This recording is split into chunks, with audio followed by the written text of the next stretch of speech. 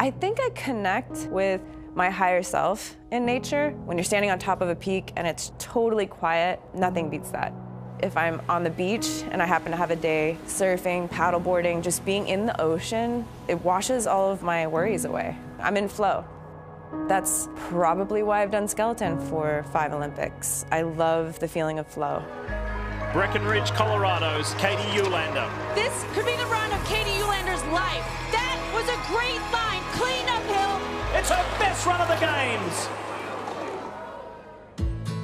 I'm Katie Uhlaender with Team USA Skeleton, and I'm from Texas, Colorado, and Kansas. During the pandemic, I ended up working as a tree arborist assistant, pulling trees over, throwing logs, and for me, just being in the woods, I loved it. I've worked as a rancher, tagging cattle. I've worked at a functional neurology clinic as a post-care coordinator with combat veterans. But I think my favorite is the adventure television.